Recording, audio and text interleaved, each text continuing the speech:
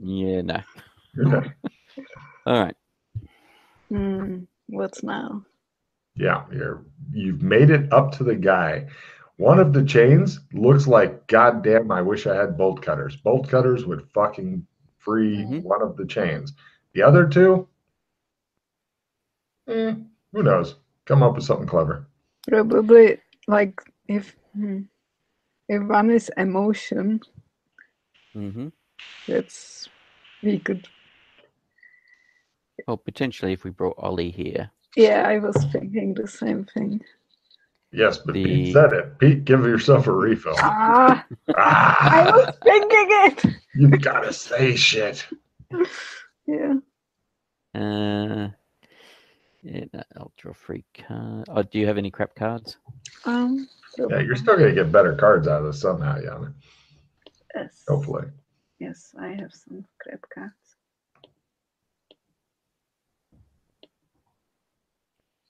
Do you want them, or what are you doing? Yeah. Trade. Or you just throw them out, tell them how many you threw out. Yeah, discard them. I already put them to your thing. So 2? Yeah. All right. And 2 red cards. The first red card is The Gods Hate You. Nice. And what's the other one out of curiosity? Well, I assume does... World of Pain kicks in. The worst one kicks in first. The worst one is discard all your cards? As opposed to World of Pain where everybody discards? Everyone discards all their cards. Yeah, everybody discards all their cards. Worst one kicks in first. Damn it. Yeah. I had camaraderie, so I could send it. And well, with the slick card play, that would have worked quite nicely. Yeah, that would be nice. Get it back up to shaky.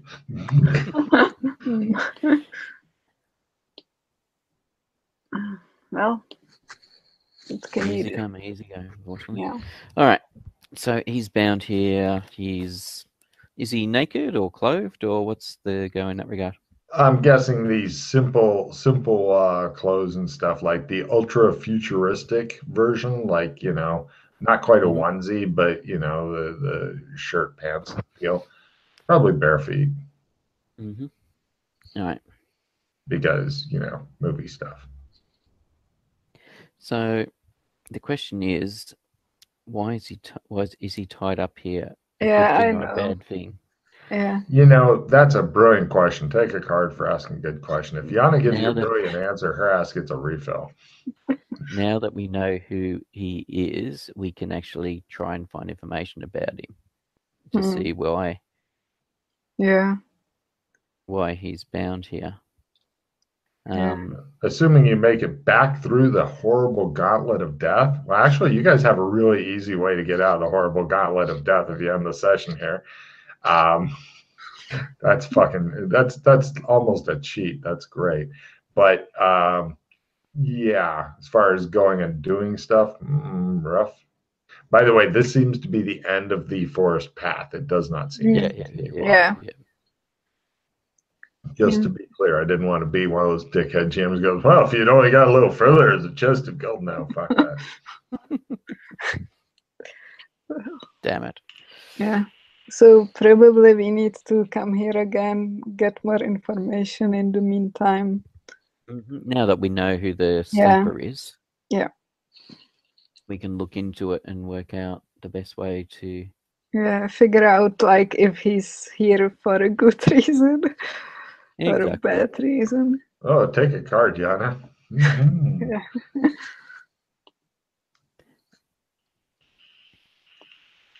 I mean, we can start by just asking Ollie. Yeah. Is that your brother or father there? Yeah, but Ollie... Your guess would be dad, just looking at it.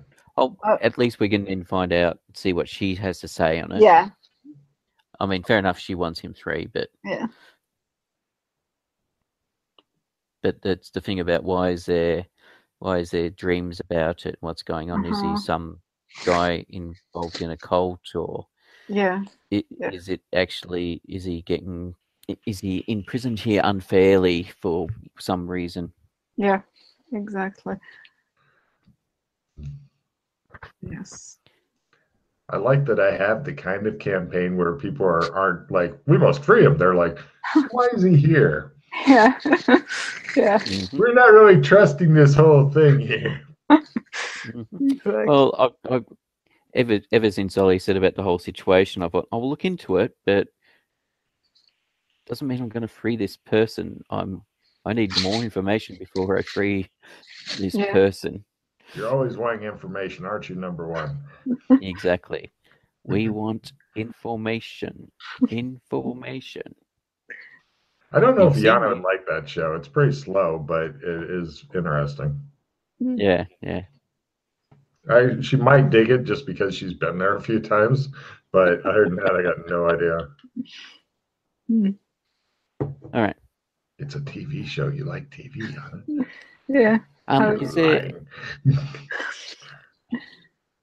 Is there any, like, if we can move his sleeves depending on the nature of the binding or anything, just looking to see if there's can see any signs of tattooing or scarring? Yes. He has a spirit pentagram. It appears that the 5 different pentagram points all have shit in them of various kinds. I'm sure you've probably seen that before on one of the teachers. It indicates the highest possible level of magic ability, which is also what each and every PC has. In other words, you can cast any spell from any tree if you learn it. Some people can only learn one tree. Some people can only learn up to like certain levels. So, yeah. Indicates his magus level. Yes.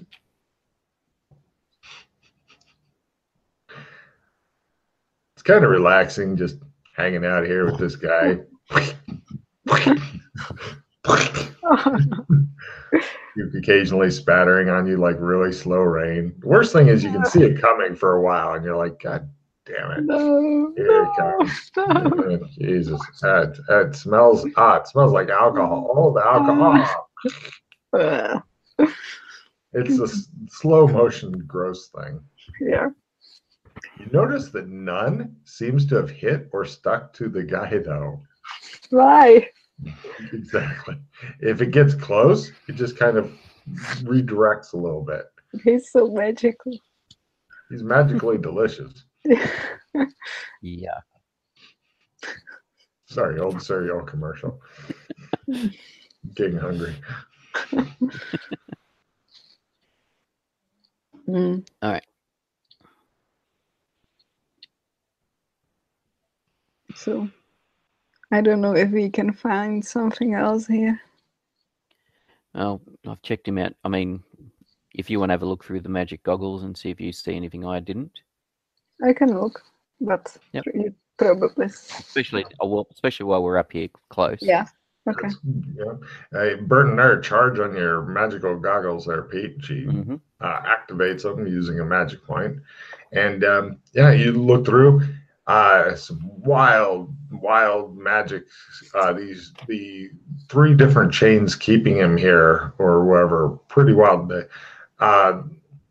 Like I said, the physical chain, pretty much if you had a big ass bolt cutter, not the little puny one, the big ass bolt or hacksaw or something like that would make short work of this. The magical one, though, some sort of dispelling spell, and then the emotion one, whatever you guys had said before, maybe. Yeah. So it seems pretty straightforward to you. You just do not have the tools at your disposal right now. Okay. I tell it to Pete. Yeah, it confirms what you thought. I mean, you didn't roll your allies magic, did you? Shit. Try it out, Yana. You might get a check on that shit. Yeah, it helps. It gives you a bonus using the goggle. Oh, no. No, that would make it actually with the bonus. Oh, the bonus, right. Yeah. That's the goggles. Pretty much give you plus 20. Nice. Magic. Yeah. Yeah. No problem. Yeah. So that's the information you have. There's nothing else on this dude that is really significant. I'm sure he has some tattoos here and there, blah, blah, blah, but they're all like along magical lines and stuff.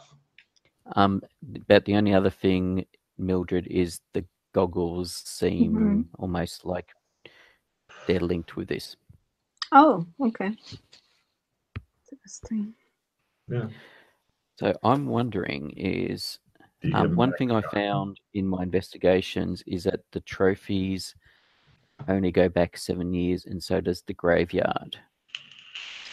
I haven't been able to work out why. I'm just speculating wildly because of the goggles being linked with him, and I found them left hidden away in a storage cupboard, forgotten. Whether or not he's linked with whatever happened 7 years ago. Interesting. So that potentially may, if we find out what happened 7 years ago, it may shed some light. I'm wondering, like, how is this place connected to the other places we've seen, and how is it in the timeline? Like, if this is the place where the abducted kids go from the... No, it's not. No? The timeline goes like this. Where is it? There we go. All right. Now, keep in mind also that it looks like we're dealing with potentially 3 different timelines actually. So, from what I can work out, this place, along with some of the other places we've been to, all relate to Genovia. Okay. And where Genovia exists, Europe doesn't really exist because it was a different shaped landmass from when I looked into it originally. Although I want to do some further checking just to confirm that. But yeah, so basically you got 1880, which was the Wild West.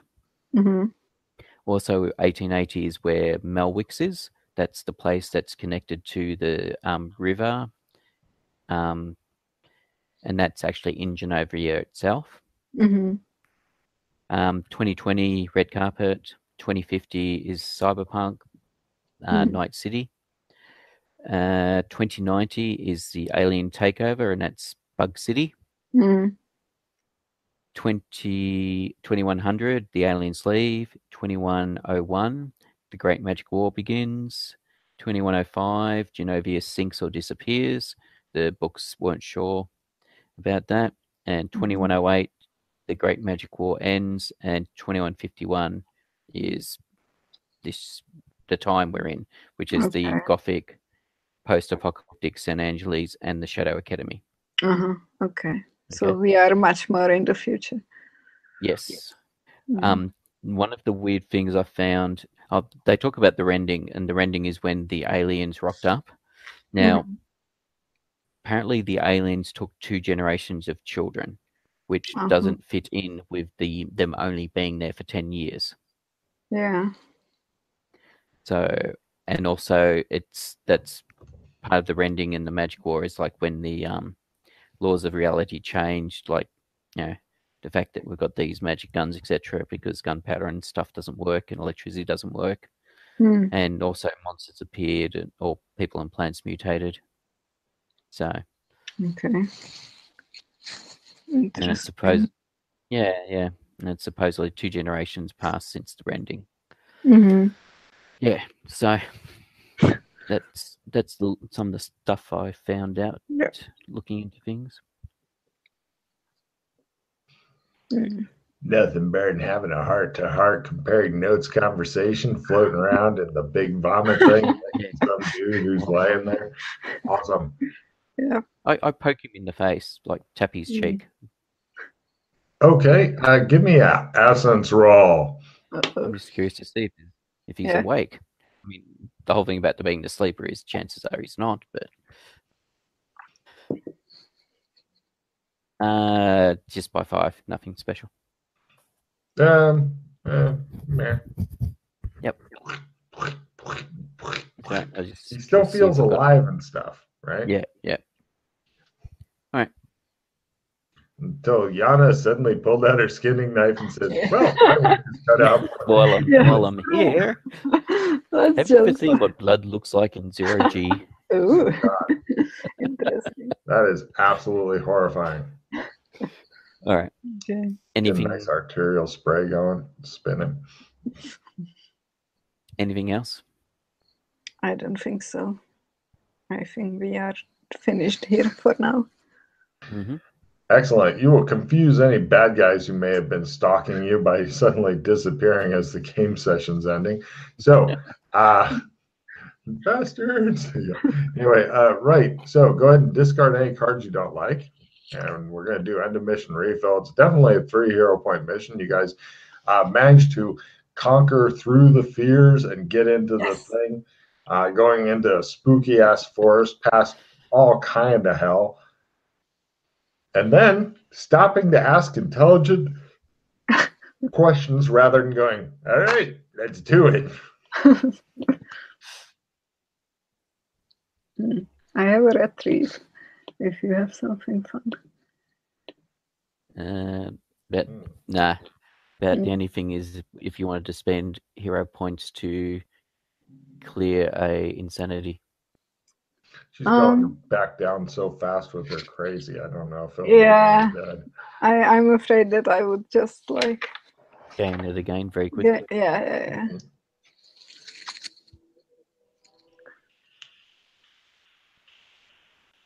Yeah. Well, if in fact leaving this guy locked up is the right thing to do, remind me at that point that you'll get hero points if you leave him locked up. But freeing him's the right thing to remind me, and you get, or not hero points, sanity points. Mm-hmm. You know, et cetera, et cetera. You haven't really done anything. And actually, no, I'll give. Let's see. Joshua is not really scared of force, but Yana actually ran from before. So for going back, I'll give you a D4 San. Nice. Yeah. Well, you conquered your fear, and that's a big part of not being as crazy as you normally are. Yes, 3. I'm on 24 now. Wow. I'm completely stable. I am down to 91. Okay. Shotgun Joker.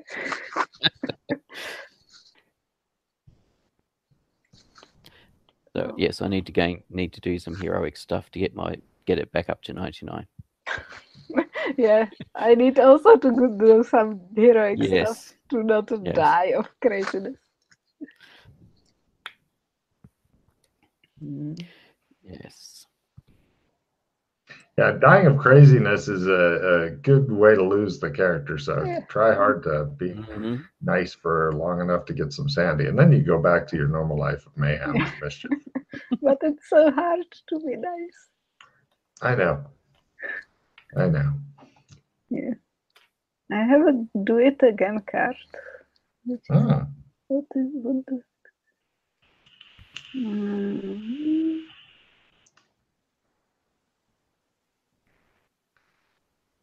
I think that's a good one for end of mission. Yeah, I'm just reading it and trying to understand what it means.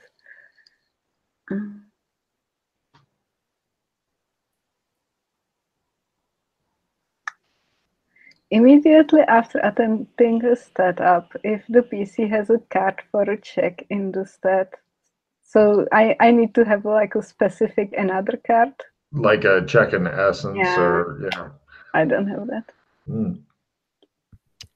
Bummer, we don't have this card play anymore because that would have been perfect. Because we could retrieve the card that gave us the check and then... Yeah, that would be nice. So I don't have anything useful. No, neither do I, unfortunately. The most useful thing I've got is a reroll. Besides that, everything else is crap. You got 3 hero points, and I don't think... Well, you guys spent some hero points, actually, but... You didn't... You managed to... 20. You managed to avoid all kind of messy combat and shit. Yeah, that was nice. Yeah, actually, was there any combat this session? Yes. I fought the... That's right, the dude. Yeah. Last session was no combat at all. She released some stress. Yes, exactly. It's like therapy. Such a brutal fucking therapy. So that's a good point. Do I gain any sand for redirecting her from killing poor innocents to taking out her homicidal tendency on I would say that's not so much about gaining sand, but preventing sand loss. True. Because you didn't do anything like wildly heroic or whatever. You just said no. Here you go. Yeah, Kill him instead. Killing some poor maid and yeah. Well, kill, death, let's whatever. Let's find an actor for you to kill honorably. Yeah. And then skin. Yes, honorably. Honorably.